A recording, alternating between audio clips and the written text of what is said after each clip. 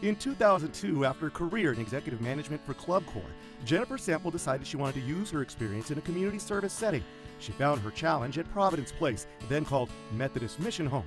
At the time, the organization was a valued nonprofit that had served the community for more than 100 years. It was known as a place where young women facing an unplanned pregnancy could go to have their babies and place them for adoption. The arrangement was a godsend for parents unable but desperate to have a child. Yet despite the efforts made to implement good programs and practices, the organization was failing and facing the real possibility of closing its 25-acre campus. Jennifer's job was to turn it around. Jennifer harnessed a powerful combination of business know-how, financial discipline, motivational skills, and plain determination. She pulled in collaborators with similar missions to share resources and space, and slowly the turnaround began.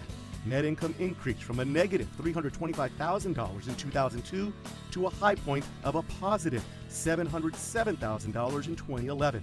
In 2013, Methodist Mission Home changed to Providence Place to reflect a broadened audience. Today, Jennifer leads an operation of almost 60 employees, has $7.3 million capital campaign to her credit, and has seen many collaborative initiatives bear fruit.